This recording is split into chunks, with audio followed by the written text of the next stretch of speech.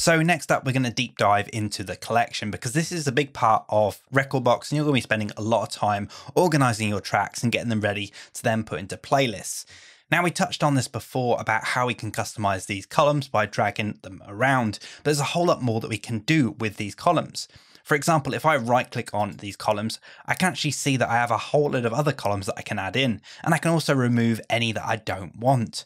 For example, I might not need that album column. I don't tend to use that generally, so I can actually uncheck that and it removes that column. So if I'm not keen on that column, I can get rid of it. Now, I don't tend to look at the BPM very often, to be honest, because most of the tracks that I add, I just don't need the BPM for. So I can right click again and I can remove the BPM column. And the same thing goes for the rating. I don't tend to use the rating all that much, but you can of course do if you want to. And then we can also right click on here and add in some columns that might be really, really useful. For example, the My Tag column. Now we're going to come on to this a little bit later, but I'm going to add it now just so we got it ready for a bit later. And then also we can add in the DJ play count. Now this becomes really handy because every time you play a track out using the Pioneer equipment, this will automatically log how many times you've played a track. So if you're looking for a track that you play all the time, you played it many, many times, then you can use the DJ play count. It becomes really, really handy. And as I mentioned before, we added all of these tracks on the same day. So at the moment they're sorted by date added, which it's not really helping us too much because they're all added on exactly the same day. But what we can do is right click on here and add in release date. So this will then take the information from the track and show us the release date for it.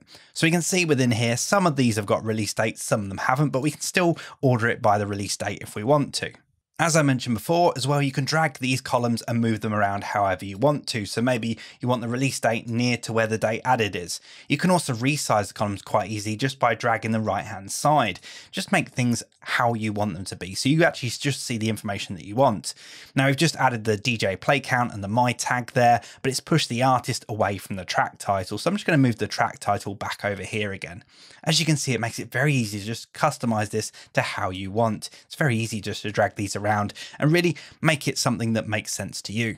Now, if I sort by artist, we can see here that there's a couple of entries without artists in. This is because the information that's stored within the MP3 isn't quite correct. So we don't actually have anything in the artist field, but we can see within the track title, we actually have the artist name within there. So what we need to do is we need to get this artist name into the artist column. Now there's a couple of ways we can go about doing this. You can actually edit any of the information just by clicking into one of the cells here. So I can just click into this cell here. So I can actually enter in the artist name now. As you can see, it also auto-completes. It looks through all the tracks you've already got in your collection, and if there's already a track in there by that artist, it allows you to automatically fill it in. Just saves you that little bit of time. And because I've just entered the artist name in and we're sorting by artist, it's actually jumped all the way down here again now. Now, obviously, we have the artist name in both the artist and the track title, which is not going to be good. So I'm going to click on the track title. And this goes into edit mode. And what I can do now is I can actually get rid of, so there's some information at the end here that I don't need. So I can actually just delete that out. And I can also delete the artist name here. And we're just tidying things up. You can go through and tidy your whole collection up. So if you have a whole load of MP3s that don't have the right information with them, you can go through and you can edit them quite easily. Now, if you're liking this course and always wanted to make your own DJ edits, bootlegs and remixes for your sets, then you might be interested in another course that I've done. I've got a complete beginner's guide to Ableton aimed at DJs wanting to make their own edits. I'll teach you Ableton from scratch, and I'll teach you just the skills that you need to know when you need to know them so you're not overwhelmed by it all. I've had some amazing reviews from over 400 students that have already taken the course. Check out the link at the top of this video or in the description for more information. Now, if I scroll back to the top again, we have another track here that doesn't have an artist in there. And this is where I'm going to show you how to do the second method of being able to edit a track. Now, as I say, you can click into any of the columns and edit the information there, but there's also a tab here on the right-hand side. This shows information about the track. So once I've got the track selected within here, if I hit this info tab, I can see all the information about that track, but I can go to the info tab and now I can start editing these fields from within here. So we can see in this info that we actually have the artist name at the start of this track title. So I'm going to put the artist name in here. And then I'll click into the track title and I'm going to remove it from the start of the track title. And I'm also going to get rid of this information here. And this automatically saves and updates. You can see it automatically updating within there. But we also have a whole load of other information within here. We've got album artist, comments, a whole load of different things. So we can actually fill out all of this within here if we wanted to. And we could also add the column that relates to this information if we wanted to within here. Also, if you're a visual person and like to see the actual cover work of tracks that you play, then you can actually go to the artwork section and add an image in there if you have it. And then to hide this information, I just click on that button again. Now, as I mentioned before, when we were finding tracks for our playlist, you have the search box up here to be able to find whatever you want.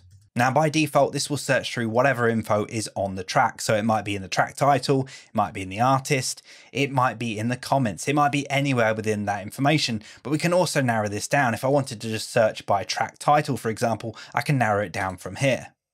Or maybe if I want to search by artist. So as you can see, it's very, very powerful. And I can just hit this X mark at the right just to clear that. Now, one really useful tip is that you can actually add extra information in the comments of a track. So say, for example, with this track here, I could go to the information here and I could go into the info and I could put a comment in the comments field. For example, I could put in awesome, for example. Now, if I close that down and if I did a search for awesome, and I'm going to search by everything, that track will now show up. So if you have an idea of how you can actually categorize your tracks, or you might have a certain keyword that you want to put in there, you could put the keyword into your comments and then search by that. It works really, really well.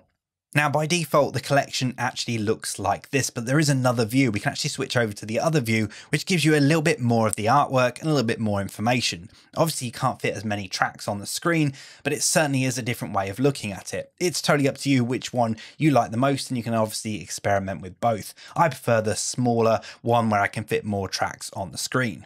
Next up, we have the filters. Now we have the category filter, which allows us to filter our tracks by genre, artist, or album. So say, for example, I can look through here and maybe find all tracks by Antler Rock, and it will show me them. If I scroll back to the top again, I can go back to all, and maybe I could actually filter by genre this time. So maybe by deep house. And you can use multiple filters as well. So maybe you want to filter by genre and then by artist.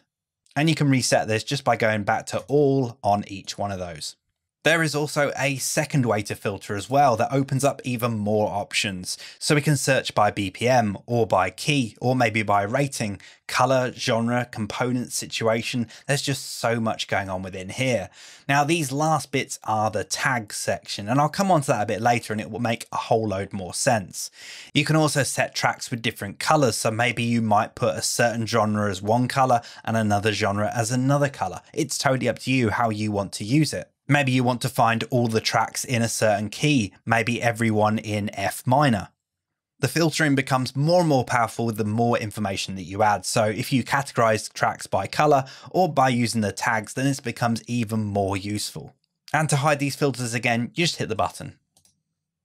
And finally, if you find yourself working in collection mode quite a bit and you want to see even more tracks, you can actually go up to the top left-hand corner here and select full browser. This allows you to see even more on screen if you really want to get into full organization mode. And if you want to get the player back, you can easily just select one player again.